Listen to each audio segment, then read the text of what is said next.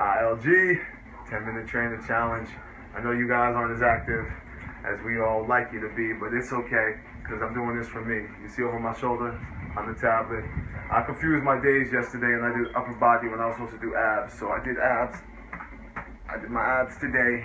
They're getting there. I can feel the muscles underneath, a little bit of belly fat that's left, but the gut ain't sticking out. I'm not short of breath when I'm walking. I'm feeling great. The truth is, this is week 5, day 4, and I feel amazing. I'm going 90 days with this. I'm being consistent, and this is for me.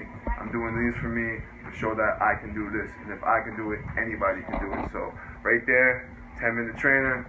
Right there, 22-minute hardcore. I'm incorporating both of those. Hell week, day 4. It's coming to an end. Summer Strong is coming to the end. Summer Strong. Really appreciate that group, but I appreciate this group too. Don't get me wrong, because every time I wake up, I'm not do the 10-minute trainer. I know I got to make a video, so that means I got to do the workout.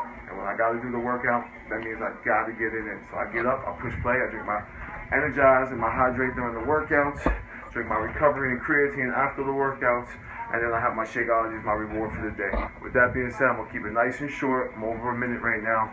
We don't want to hear me ramble on and on and on. So with that, have a great day. Push play. Peace.